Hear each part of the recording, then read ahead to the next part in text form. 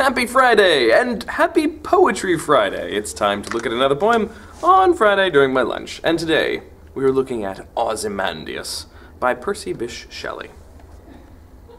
Ozymandius. I met a traveler from an antique land who said, "Two vast and trunkless legs of stone stand in the desert. Near them, on the sand, half sunk, a shattered visage lies, whose frown and wrinkled lip and sneer of cold command tell that its sculptor well those passions read which yet survive, stamped on these lifeless things, the hand that mocked them, and the heart that fed, and on the pedestal these words appear. My name is Ozymandius, King of Kings, look on my works, ye mighty, and despair." Nothing beside remains. Round the decay of that colossal wreck, boundless and bare, the lone and level sands stretch far away. It's a delightful little poem about pride and about the downfall of pride. Here we have this great King Ozymandius who apparently built this great kingdom, and it was huge and powerful, and he felt like he was stronger than anyone else on earth, and all that's left are a few broken pieces of rock and a little bit of his statue.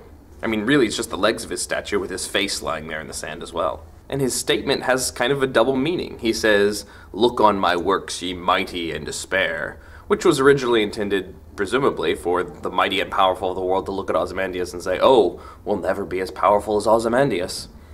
But now, it's sort of a call for all those who think they're great to look at Ozymandius and realize that no matter how great you think you are, you're not going to last forever. It's also interesting that this poem sort of explores the idea of telling a story. We don't hear the story from Ozymandius' perspective. In fact, we don't even hear it from the person who saw the statue of Ozymandius. We hear it from a speaker who heard it from a traveler who saw the statue of Ozymandius. We're very distant and disconnected from this story.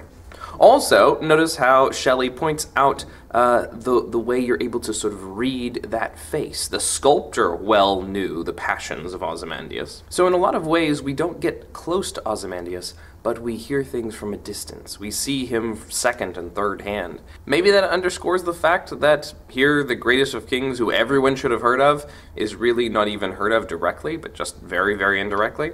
Or maybe it also underscores something of the importance of art, the way that the poetry and the sculpture and the art pass on a message. Maybe not the original intended message, but it's still a powerful message. Anyway, thanks for joining me. You can click up here to watch the previous episode, click here to watch the next episode, or click down here to subscribe. And I hope you have a wonderful week. And I'll see you next week on Poetry Friday, or in one of my other videos, I'm sure.